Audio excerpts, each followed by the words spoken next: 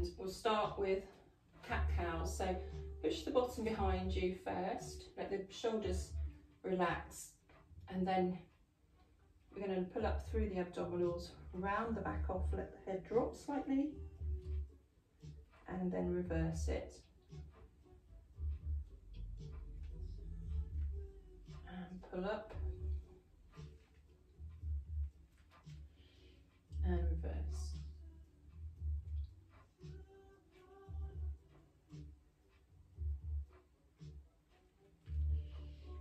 Okay, coming into neutral position, just a few of those shoulder blade dips, so keeping the elbows straight, pushing up through the shoulders. I want you to feel the shoulder blades moving in towards each other and then escaping away from each other. So you bring the knees into the chest, seems different today. Press the feet slightly together, keep the knees out. And then back is imprinted. I'm going to just stretch away and bring the knees in. And stretch.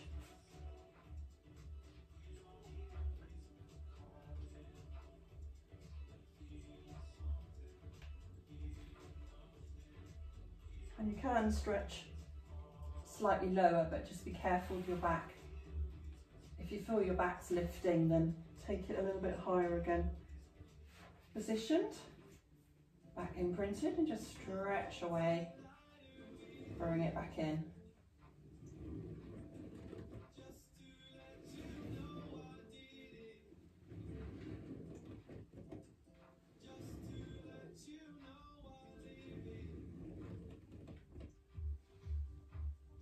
Can you feel anything working yet? Then just lower that leg down. Flexing foot, so you want to stretch that foot away from you. Feel the stretch into the calves, and we're going to lift and lower. You can lift and lower all the way down.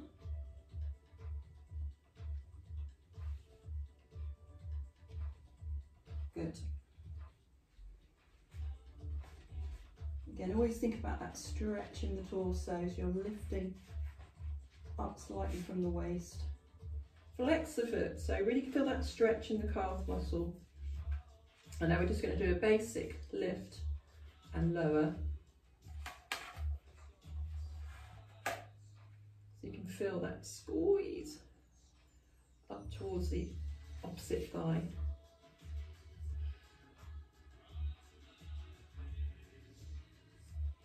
And keep this not opposite, but keep the other leg as relaxed as you can.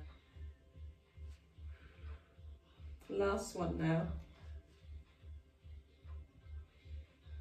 And then we're going to bend those knees for our clam work. So you've obviously got, if you've got your band on, keep it there.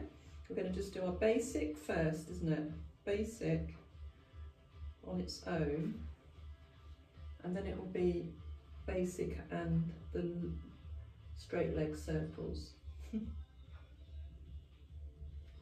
So just focus on hip stability. And then we're going to straighten the leg now, circle. This is where you need to keep an eye on your hip stability. Change direction. We'll just do 3 on each side. Squeeze up, lift up into your half plank.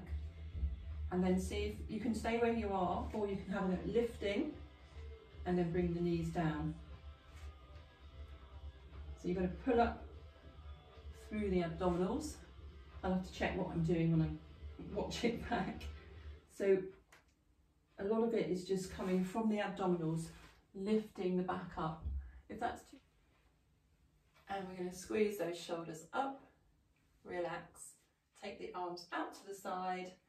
Take a breath in and out. And in again. And out. And give yourselves a clap.